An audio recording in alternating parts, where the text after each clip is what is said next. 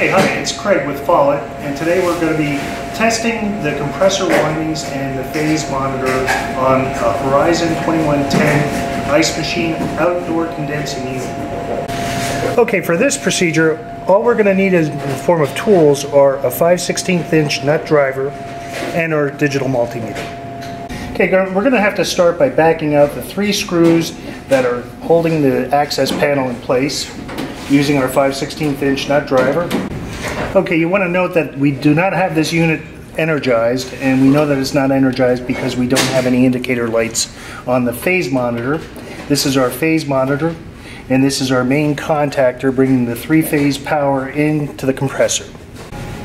Okay, we've applied power, so now we have 210 volt 3-phase on the phase monitor, and we have a fault light being indicated, which would be indicative of a problem with our compressor. Okay, we're going to verify our incoming voltage to the phase monitor, and we have a parallel connection off of our incoming power coming up each phase to the phase monitor. So I have my digital multimeter on the voltage AC scale. I'm going to bridge across L1 to L2. I'm reading 212.3 volts. L1 to L3, 210.7. and L3 to L2, 210.5. So I have approximately the same voltage across each phase.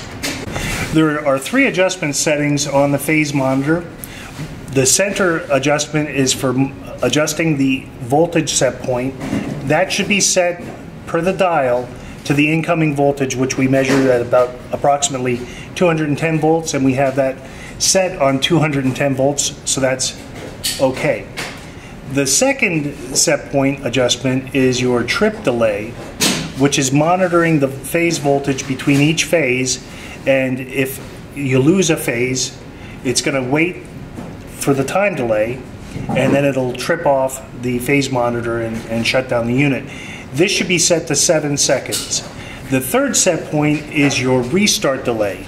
The restart delay should be adjusted to the 200 mark, 200 seconds, which means that when you energize the compressor unit, the time delay is going to count down those 200 seconds until it's going to energize the compressor.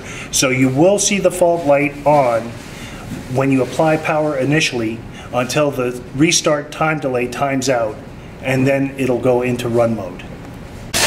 If you have the fault light indicated on your phase monitor, the first thing that you want to check is your voltage adjustment, and you can see here we're set at 240, but we measured our incoming voltage at 210. So I'm going to turn that to the 210 set point, and now our phase voltage adjustment is lined up with the incoming phase voltage. After that set is reset, you need to wait your 200 seconds for the unit to recalibrate and start. If your fault light doesn't clear within the 200 seconds of the restart time delay, then you want to replace your phase monitor.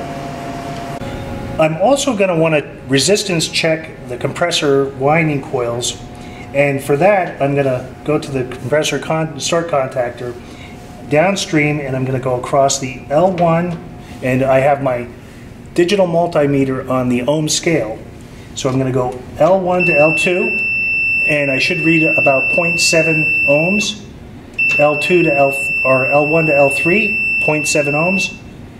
L3 to L2, 0.7 ohms. The ohm reading should be within 0.7. The other check I want to make is my resistance to ground, and it should be infinite.